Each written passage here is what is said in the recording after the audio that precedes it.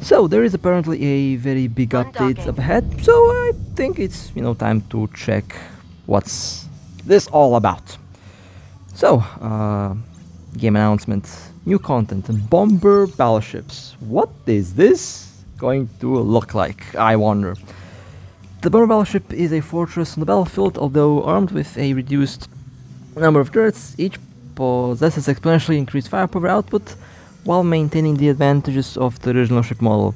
Its defense system and self-repair capabilities have been significantly enhanced. In addition, the ship is equipped with a new missile launcher bomb that can precisely strike targets and unleash devastating area damage.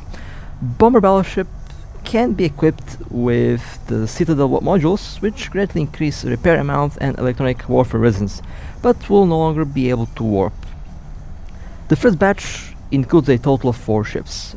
Rock Bomber excels in using the railgun with an excellent optimal range. It has high shield resistance and the capability to counter certain sensor dampening effects. Abaddon Bomber excels in using the laser with high armor resistance and capacitor warfare resistance, greatly enhances its endurance. Hyperion Bomber excels in using the railgun with further enhancement in armor strength on top of the decent repair amount of its original ship model.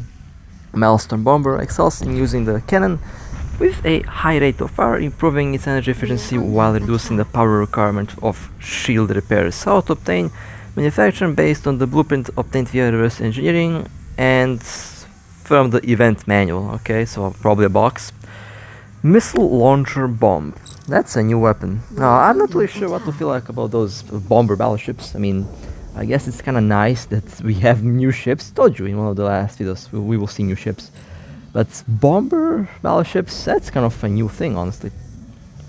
Missile launcher bombs. A launcher with a unique structure that allows it to launch powerful bombs using only a small amount of power.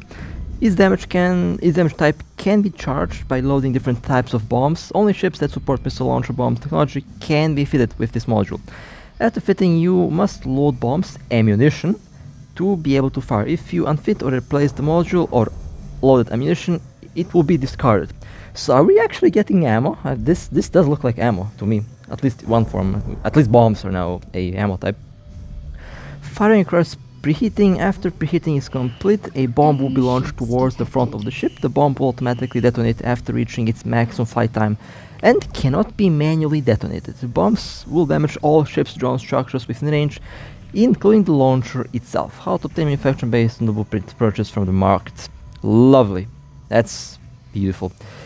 Bombs. Ammunition. Specialized ammunition for missile launcher bombs with different ammunition having different damage effects.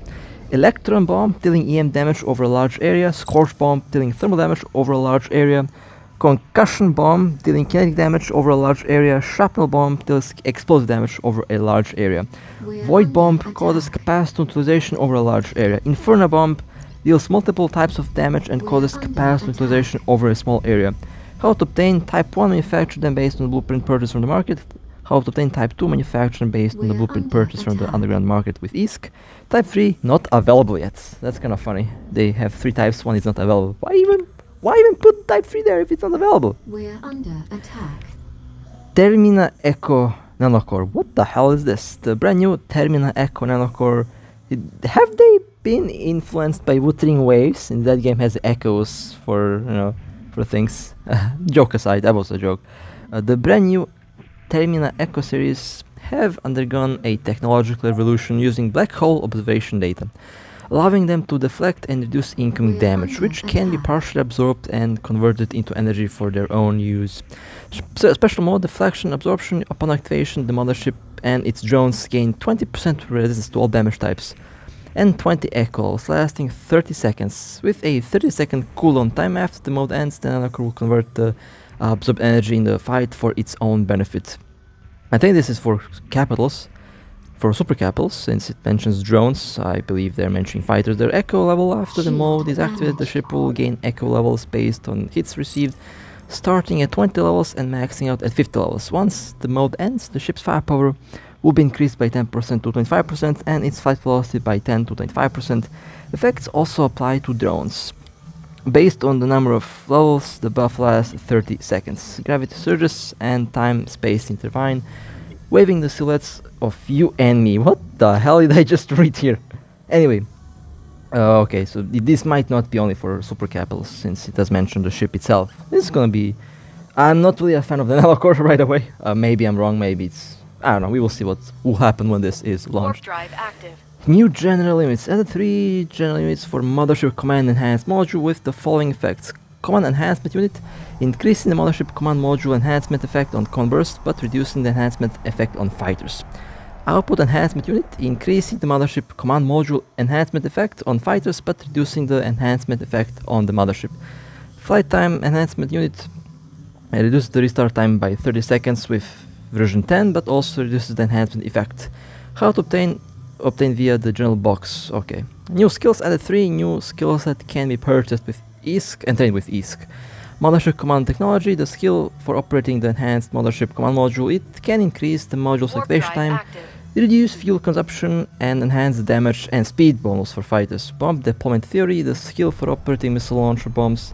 It reduces the activation time and restart time of missile launcher bombs. Ammunition Manufacturing increases the efficiency of manufacturing various types of ammunition, such as bombs, missiles, and ammo. So, okay.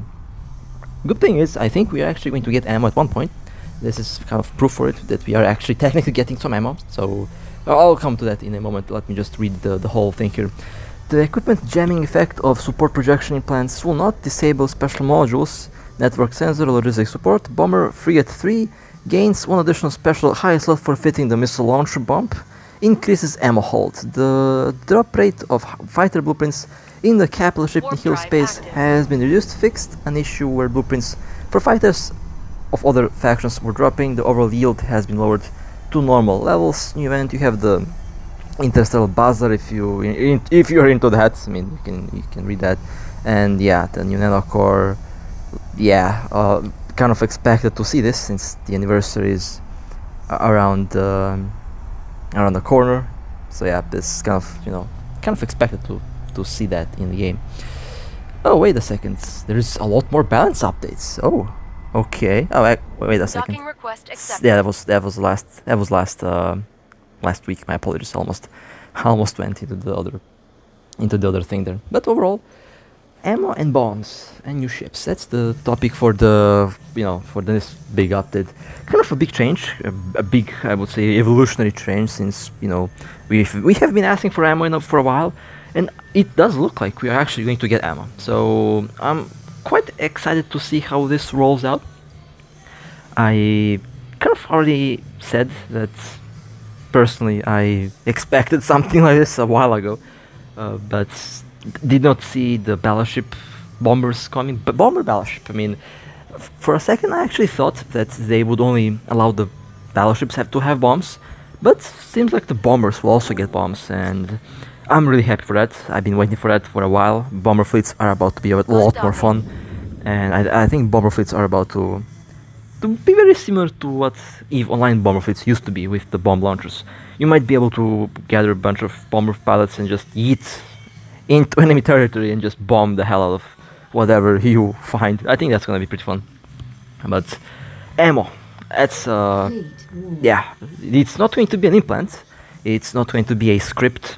It's going to be, by the looks of it, from what I've seen here, it's actually going to be a ammo, and seems like we are also getting a ammo hold, which means that ammo hold will be available for most ships, since down the road I expect to see actual ammo introduced into the game, and I'm actually quite excited for it. It's about time that we actually get some proper ammunition. It doesn't seem like scripts. It seems like proper ammo that's going to be manufactured based on what I've seen here. So, good thing, phenomenal thing. Been about time, honestly. Been about time. I'm actually excited for this. So we will see how things will go tomorrow. You can expect me to test out all of the ships and all of the bomb things and all the ammo. I'm fairly sure that there's going to be a demand on the market for that. So if you are into that, well, start manufacturing them tomorrow. But yeah. I'm going to be flying all of these ships to test them out, to test out the performance, the stats, things like that. I think it's going to be pretty exciting to see how they will work. But with that being said, tell me what you think about this upcoming update. Are you happy about bombs? I mean, I am happy about bombs. Interceptors are about to have some very very bad day. Not only Lancers, but now I think I'll just yeet a bomber, and I'll just wait for the interceptors to come in my path, and I'll just drop the bomb at them. I think that will be pretty fun. But you know, tell me what you think about that. And well, with that being said, stay safe, fly safe, and as always, I'll see you next time.